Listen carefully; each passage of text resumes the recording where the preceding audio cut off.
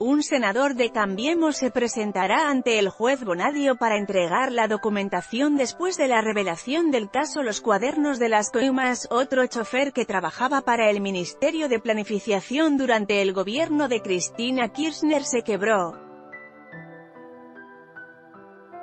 El senador de Cambiemos por la provincia de Buenos Aires Roberto Costa fue quien recibió la información y se presentará mañana frente al juez federal Claudio Bonadio para proveer documentación. Según reveló TN, se trata del hombre que trabajaba como chofer de José María Olazagasti, el detenido exsecretario privado de Julio De Vido. El día viernes vino con un sobre lleno de información, reveló Costa, y detalló: son varios los choferes que han venido a verme y quieren que se resguarde su identidad hasta tanto se hable con el juez.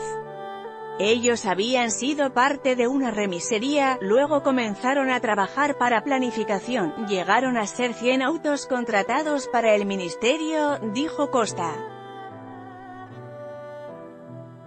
Unos 50 centenos hubo, expresó, al referirse a que otros hombres cumplían con funciones como las del arrepentido.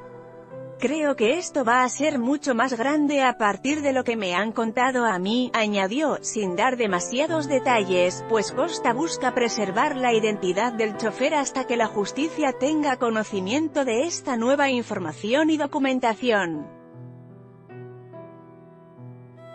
LaNación.com. Fuente: La Nación.